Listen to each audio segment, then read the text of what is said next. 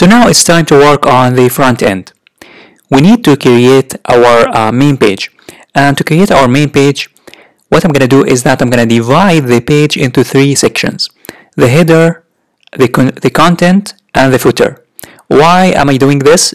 The reason is because the header and the footer will be the same for all pages.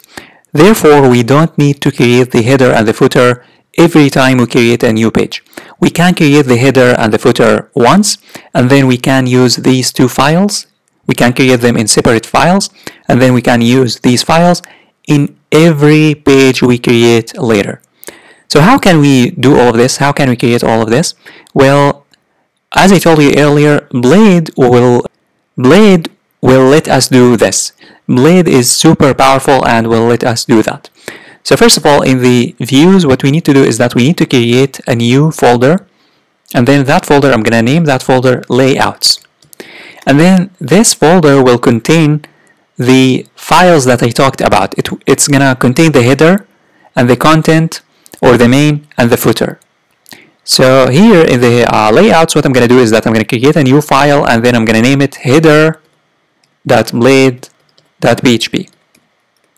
And I'm going to create also a new file called footer.blade.php.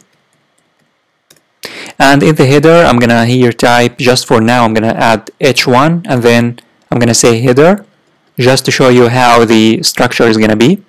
And the footer, I'm going to also add here h1, and then I'm going to say footer.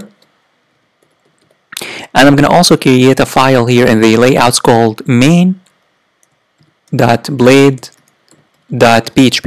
And this main.blade.php, what's going to do is that it's going to import the header and the footer. So here, to import the header and the footer, we say in Laravel, we say at, and then include, and then we include the file that we want. So the file that we want is the header, which is inside the layouts. So here I'm going to say layouts.header. And we don't type the extension. We don't say .blade.php. And we also need to include here, include, and then footer, layouts first, layouts, because we want to access the layouts folder, and then .footer, which is the file. And then in between the header and the footer, we want the content. So the content, in order to inject a content here, we use what's called at yield, and then the name of the yield, here the name of the thing that you want to inject. I'm going to name it content. So what yield is, basically this yield would let us inject content between the header and the footer. So whenever we use this main.blade.php later, we can inject whatever content we want. So let me now save, and let me create our main page. So this is the structure: header, footer, and the main. So the main contains the header and the footer and the content. Now in the views, not in the layouts, in the views itself, I'm going to create a new file, and I'm going to name it index.blade.php, which is going to be our first file.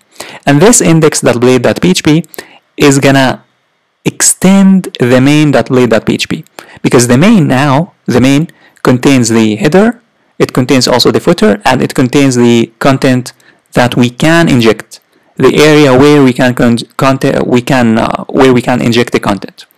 So here in the index.blade.php, in order to import the main.blade.php, we don't say at include. Instead, we say extends, because we use extends because we want to inject here the content. So we extend the main.blade.php because we want to use it and inject things to it. So we extend it. So I'm going to say here extends, and then layouts.main.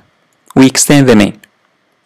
And then in order to inject something here between the header and the footer, we use what's called section. So here I'm going to say at section, and then the name of the section is going to be content. Because remember, in the main.blade.php, we have named it content. We have named the yield content. So the section is going to be also content. And then here we need to say at end section. And then between this section and end section, we can inject our HTML code. So here I'm going to say h2, and then I'm going to say our content. Finally, we need to return or take the user to the index.blade.php. So in the web.php, instead of taking the user to the welcome, I'm going to take the user to the index, which is our main page.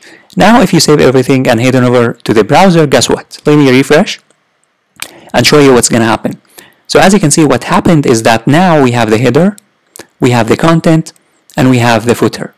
And our code now, our view now is very, very organized, where it's going to help us a lot later, and we don't have to repeat ourselves. And the process of debugging our code or adding or editing our view is going to be super simple.